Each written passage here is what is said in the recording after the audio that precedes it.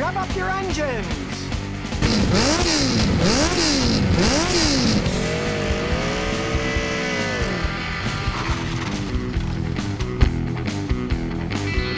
It's time for ScottyKilmer.com.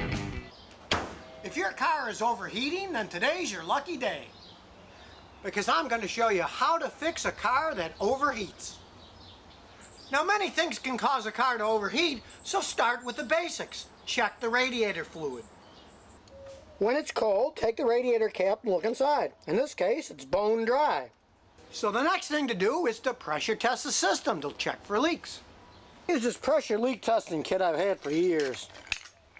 And don't worry, if you want to do it yourself, hey, you can buy these things used for 30 bucks, and some of the new ones only cost about $70.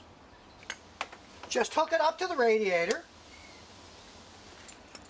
then pump up the pressure.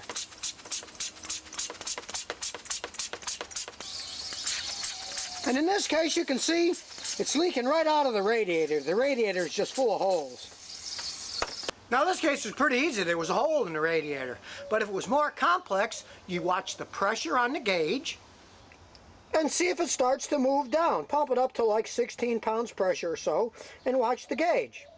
And if it starts dropping like this, you know there's a leak and you have to find where the squirt is coming from. But let's say you pressure tested it and there weren't any leaks at all. What do you do next? Well, realize that the radiator caps are supposed to hold pressure in. So if they're worn and rusty like this one, you might just need a new radiator cap. Now, there are machines that test radiator caps, but hey, they're so cheap, just go buy another one and stick it on. Now, if that doesn't fix it, the next thing to check is the cooling fans. So start the car up, and then turn the AC on to full blast. And then check the cooling fans to see if they're working, back here. And in this case, you can see the left fan and the right fan is turning. If the fans aren't working, there won't be enough air sucked through the radiator and it'll overheat. And when they don't work, check the fan motors. They often burn out. To check to see if the motors burn out, just get a little jumper wire and stick one end on the positive cable of the battery and stick the other end on the red cable that feeds the motor. If the fan doesn't start spinning, you'll know the motor is burned out.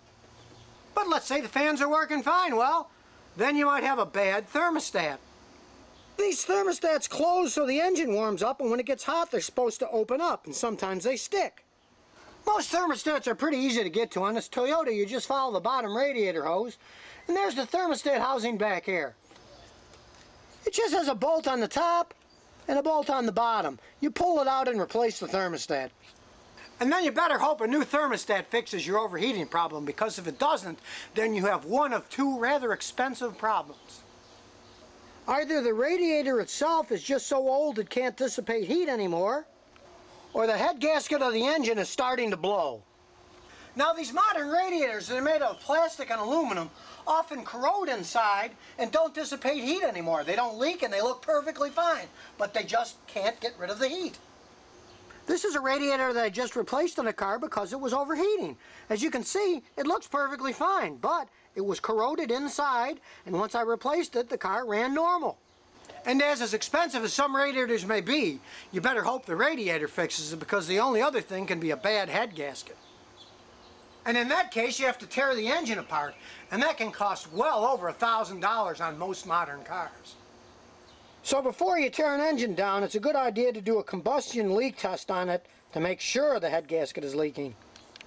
It's a simple test where blue liquid is put into a tube, and then the engine is run to see if the blue turns yellow. If it does, you've got a head gasket leak. In this case, the liquid stayed blue, so the head gasket is fine. So the next time your car starts overheating, don't get mad.